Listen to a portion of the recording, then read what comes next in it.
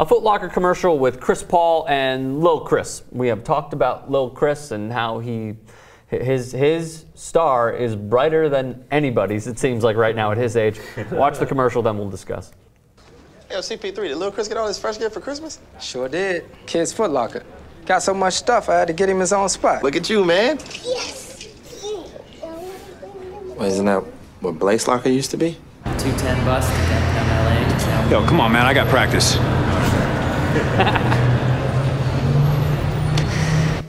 Not anymore. Ain't that right, man? Yeah. It helps when your kid is cute as hell. I think his kid might be a better actor than he is. I think so Chris too. Paul? Yeah, I think little Chris might be a better actor than Chris. Oh, come on. You give a kid a toy. I mean, No, you give a mouse a cookie. He's a cute kid. Have you seen his Blake face, by the way? Yes, exactly. Yeah. The post-game interview when It's he's like, show me the Blake face. That kid's a star. He is a star. That kid's a star, man. Totally. It helps when you have a cute kid, and it helps when he has a personality. Yeah. And we have seen both of those.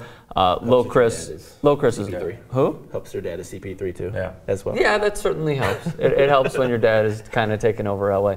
I swear to God, I've seen more Chris Paul jerseys than possibly Kobe jerseys in the last 2 years. Nah, a year. I'd say a year. Dude, there are a lot, but the Clippers bandwagon is heavy. And it could not have more people on it right now. Maybe. At least I don't know, from what I've seen. I don't know. You disagree? The Kobe jersey thing, yes. You do? Yeah. I think there's plethora of 8s and Where do you hang 24s. out? Where do you hang out now? And don't worry, don't be putting my where I hang out now. All right, that's Hollywood. Go to Hollywood, you'll see enough 8s and 24s everywhere.